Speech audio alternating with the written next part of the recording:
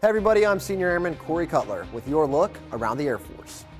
Secretary of the Air Force Heather Wilson announced on Twitter that she's stepping down from the position after serving as the service's top civilian since May 2017 to accept the role as the president of the University of Texas at El Paso. Secretary Wilson said it's been a privilege to serve with airmen, and she's proud of the progress that's been made to restore the readiness and lethality of the force.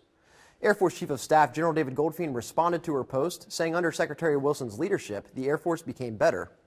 General Goldfein also said American airmen will continue rowing hard, becoming even faster and smarter.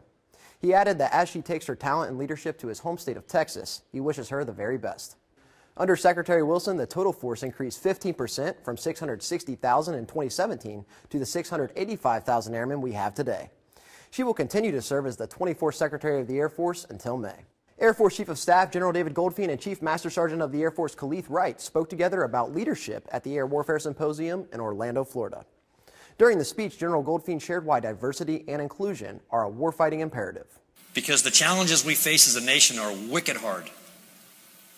And it's going to take folks with different backgrounds, different life experiences, and different perspectives to be able to come in and sit down together and provide the creative solutions that we as a nation need to be able to fight and win. You can hear the entire presentation from General Goldfein and Chief Wright on our YouTube page. Just go to youtube.com/AFTV Radio.